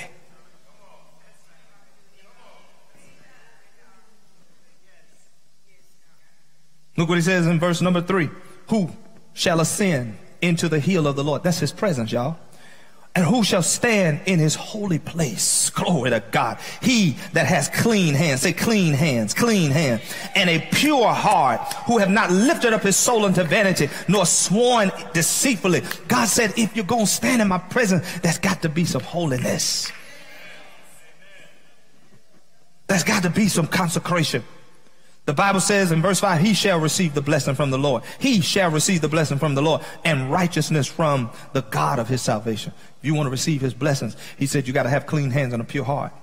And you cannot lift up your soul. I wish I had time to teach those things. Under vanity and sworn deceitfully. No, ladies and gentlemen, you got to get all the deceit out of your life. All of the little fake, phony stuff. You got to just be real with God and say, Lord, you know my problems. You know my issues. Here I am. Lord, I got some issues right here. This is an issue. This is a problem. Quit trying to hide it and cover it up and just be honest with God and say, Lord, here I am. I'm naked and I'm not ashamed. Deal with this issue in me. Deal with this pride. Deal with this lust. Deal with it. Because I don't want nothing to stop the power from flowing. Whatever you're not willing to confront will never change until you let God confront you. Some of you don't want confrontation. Therefore, you never experience transformation. Oh, you get all offended and upset when correction comes from God or from the pastor or from the one over you. You get all upset and bent out of shape and walk around offended, talking about, I can't believe that and I don't understand. And God said, you ain't ready.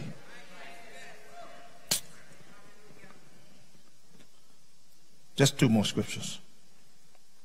Isaiah 59. Oh, glory. This is the price for it, y'all. This is the demand.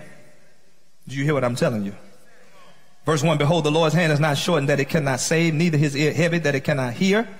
But your iniquities have separated between you and your God, and your sins have hid his face from you that he will not hear. God said, until you deal with your iniquities, until you deal with those things in your life, those little foxes, according to the Song of Solomon 2:15, that's spoiling the vine. It's the little things that you overlooking that you think ain't bad. It ain't nothing. It's just a little something. It's just a little something. Ain't nothing big, ain't nothing major, ain't nothing massive. Just a little something. He said, it's that little something that's keeping power from you.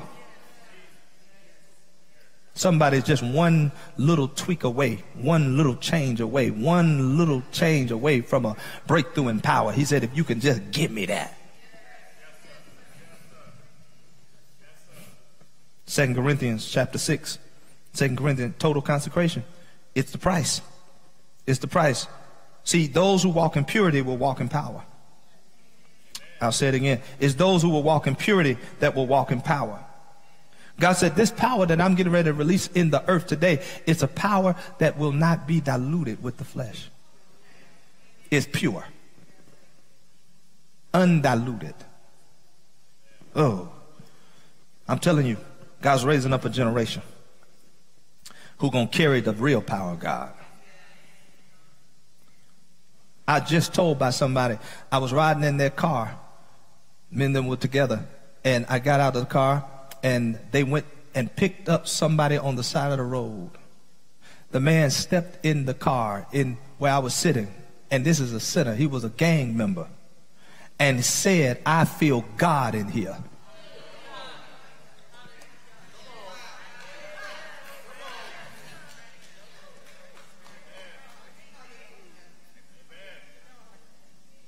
I feel God in here.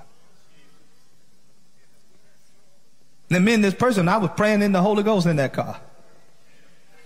No, we were worshiping in that car. Hallelujah.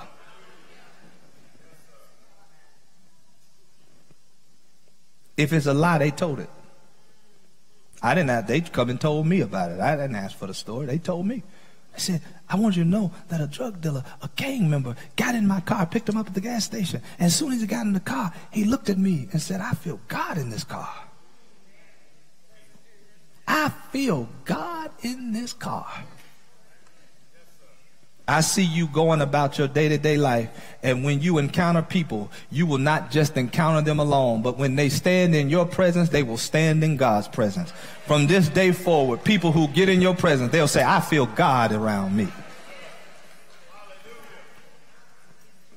But there has to be consecration. Look what he says in verse number 14. I'm in 2 Corinthians 6, last verse, and we're going to pray. He says this, be ye not unequally yoked together with unbelievers. Oh, for what fellowship hath righteousness with unrighteousness, and communion? What communion has light with darkness? What concord hath Christ with Belial? Or what part what part hath he that believeth with an infidel? Then he says in verse 16, and what agreement has the temple of God with idols? For you are the temple, not this building. This building is not the temple. You are the temple of the living God. As God has said, I will dwell in them and walk in them. I will be their God and they shall be my people. Look at verse 17. Wherefore come out from among them and be ye separate, saith the Lord, and touch not the unclean thing, and I will receive you. Notice he said, come ye out from among them. That's what you got to do. You got to come out. The apostles were separated from all else but God. Then the power fell in Acts chapter 2. They were separated. It was just them alone waiting. Total consecration means separation from every habit or lifestyle that keeps us out of God's presence. Total consecration means separation from every association or relationship that keeps us away from God. You need to examine your relationships. If those relationships are pulling you away from God, you need to cut them off. Any relationship that does not take you, if you hanging with folks and they're doing things, saying things, acting in ways that pull you away from God, that's not the right person you need to be connected with.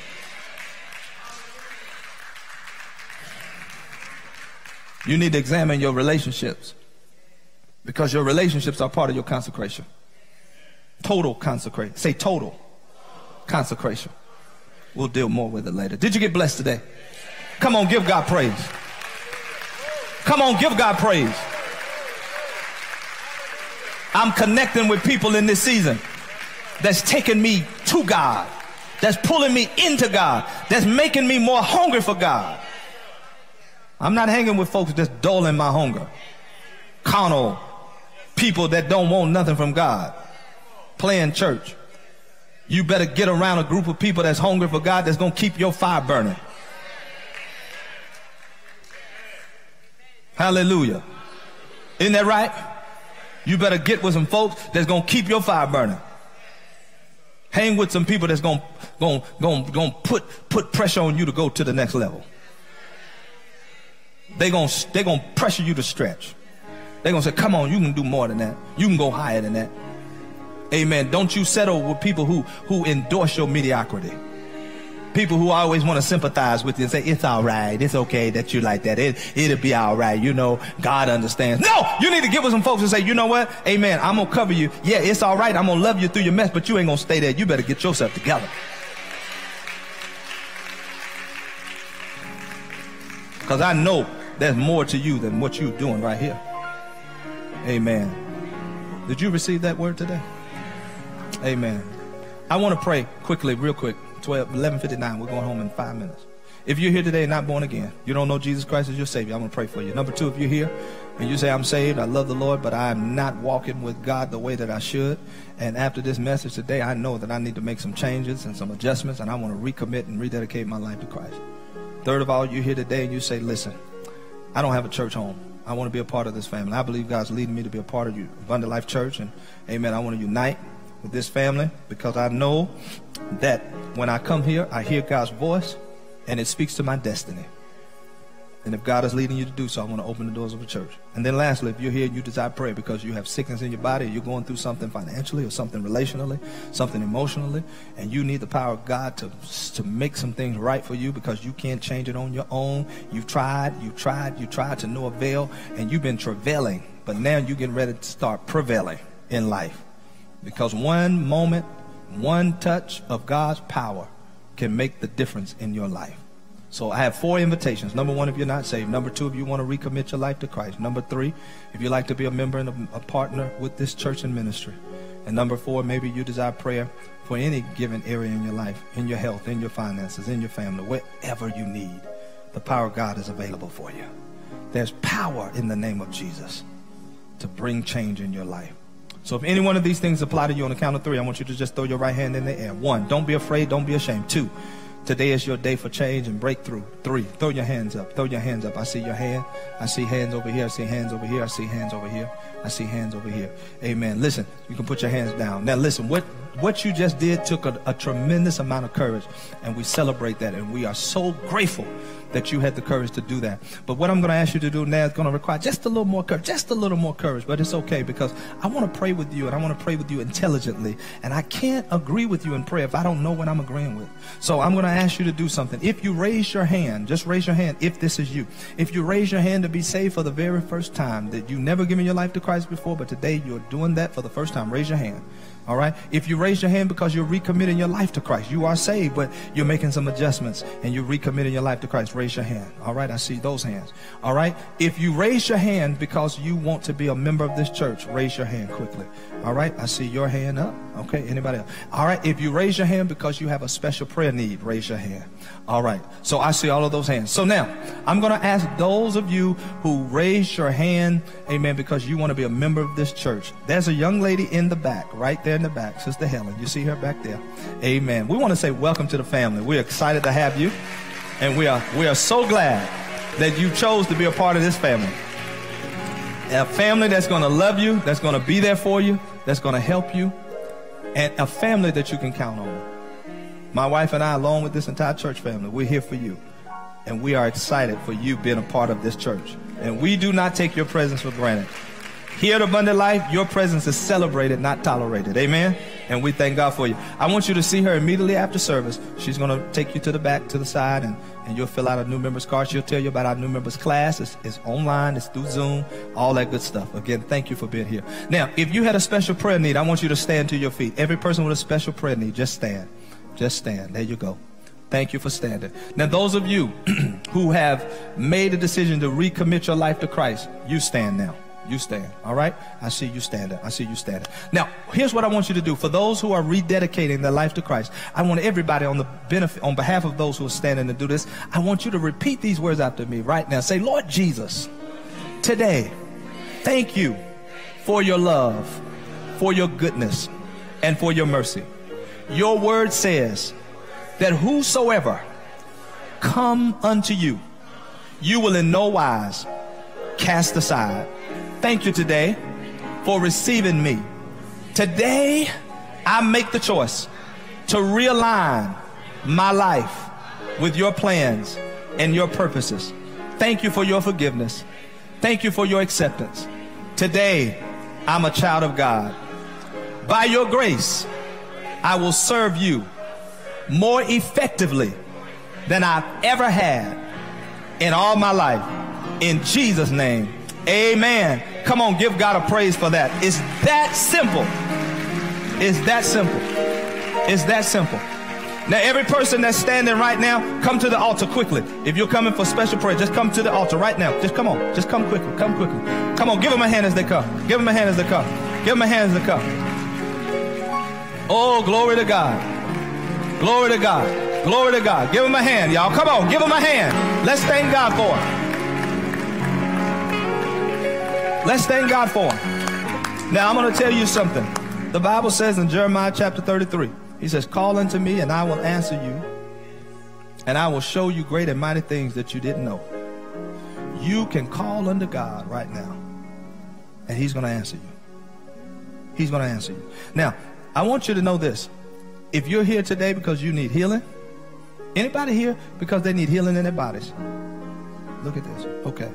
Now, I want to believe God for you. I want to believe God for you. I know time is of the essence here, but y'all don't mind if I take a few more moments to pray? All right. Because I believe in the power of God. God's power is going to touch you today. Hallelujah. The power of God is getting ready to touch you today. Now, I want to come down here and I'm going to just talk to a few of you real quick. And I want to pray for you right here. I want everybody to start praying in the Spirit. Go ahead and just pray right in your seats.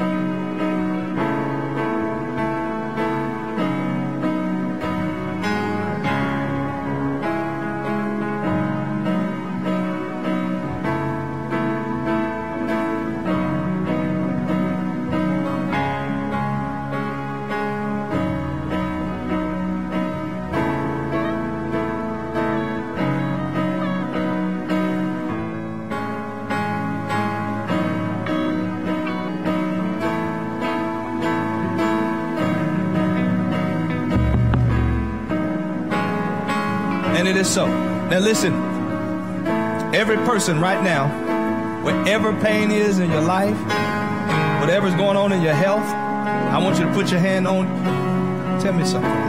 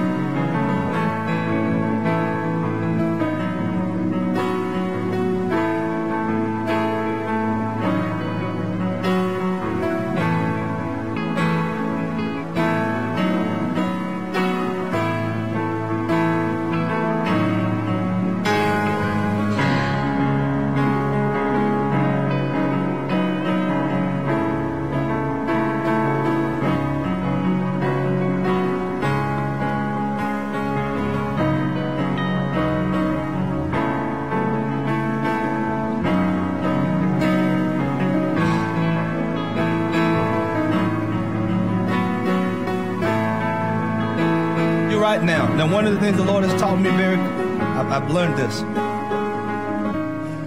You pray while that anointing is on you. So I'm getting ready to pray because I feel it on me, but I feel it lifted too. So I can't come by to everybody, but it's not me anyway, it's Him. But I'm going to pray right now, whatever you're going through, whatever's going on in your body, whatever's going on in your life, I'm going to speak the word of God over you. In the name of Jesus, it is not by my might, it is not by my power, but it's by your Spirit. Father, I decree and declare right now, healing will flow into every sick body. I rebuke the spirits of infirmities. I command healing to flow. Let there be peace in relationships and homes. I speak financial miracles over your people. Lord, I decree that you will turn things around in families. I thank you that doors will open that no man can close. New doors of opportunity. I don't know who this lady is right here that's praying in the Holy Ghost, but this lady in the black, the Lord said a fresh anointing it's coming on her life.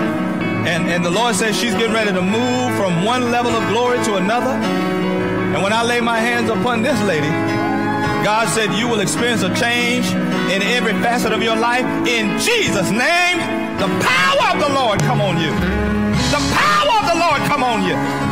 Oh, Baba Rabba Sakatalabasia. Oh, hallelujah. Glory to God. Glory to God. Glory to God. And Father, we give you thanks. Somebody who's been dealing with migraine headaches, the Lord has just healed you. Somebody who's been dealing with blurred vision, God has just healed you. Cataracts has been healed. Glaucoma's been healed. There is a very rare eye disease. I just keep picking this up with the eyes. Very rare eye disease somebody was recently diagnosed with. The Lord has just healed your eyes. Double vision has been cleared up. God is moving in the eyes. In the name of Jesus.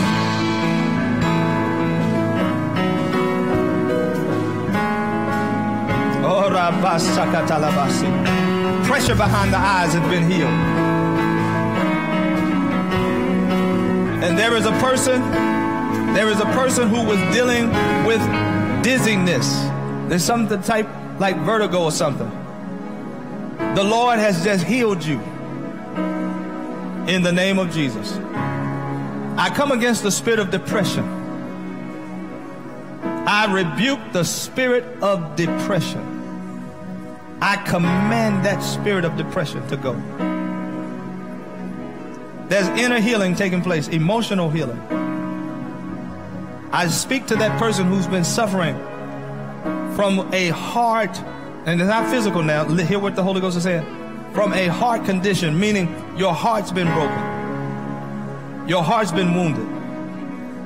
Spirit of, I see who it is. That the healing power of God is moving right now for that person. The Lord is healing you emotionally. There's a person right here, right around me right now. God is healing you emotionally. God is healing your emotions. The broken places in your spirit where you've been wounded and betrayed. The Lord is healing you. And I even hear you saying, I'll never trust again. I'll never trust again. The devil is a liar. God is bringing wholeness to you in the name of Jesus. And it is so. And to God be all the praise. As you go back to your seats, know that the power of God is released to you right now. Power is being released to you. And let me just say something to that person here too. There's some things that's been held up. I see somebody, you got some things held up in the court system. The Lord said it's been unfrozen now. It's been released in Jesus' name. I'm releasing it now. I'm releasing it now. Watch what the Lord will do. Go in peace. Go in peace. Hallelujah. God is good. To God be the praise. To God be the glory. Hallelujah. Minister Delisha, come up, please. Come quickly. I want you to dismiss us. Hallelujah. Don't forget about tonight's healing service. Tonight's healing service. Listen, bring some people with you tonight that's sick. Bring some people with you tonight that needs a miracle. How many of you got some people that you know that's sick in their body, that need God to touch their lives, suffering from depression, bound by drugs? People that need a change in their life. Come tonight at 7. It's not going to be a long service. I've got a message I'll share for about 25 minutes, if that. And then I'm going to minister. I'm going to see these Sunday night services is designed to minister the power of God to you. It's not so much a teaching service or worship service in the sense of a lot of singing. It's about the demonstration of the power of God. God said we are called to demonstrate the gospel. The Lord has healed you inwardly.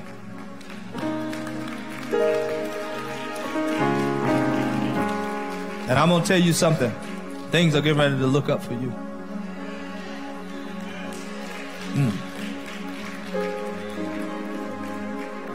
The power for change is on your life. But come out tonight at 7 o'clock. It's going to be powerful. I'm telling you, God is going to do something supernatural in your life tonight at 7 o'clock. Join us tonight at 7. Amen. The women's meeting, don't forget about it. It's going to be good. Lady K. Amen. The movie night. That's June the 2nd at 7:30. But you can come at 6:30. Fellowship. Amen. All right, Minister Delisha. Amen. Can we all stand as we get ready to exit this place? Father, we thank you. Hallelujah. We thank you for your presence, Father. We thank you so much for this day. We thank you for the word, Father, that will cause us to prosper, Father, and to advance, Father. We give you thanksgiving for the testimonies that will come out of this time, Father. We thank you, God, that your word will produce evidence in every area of our lives, Father. We thank you for your messenger, Father. We thank you, God, that he is poured out upon us, Father. So we ask you to pour back into him to restore his strength, Father, in your presence. And we'll forever give your name the glory and the honor. We decree and declare divine protection over your people. Hallelujah, that no weapon formed against them shall prosper. In Jesus' mighty name we pray. Amen. Amen.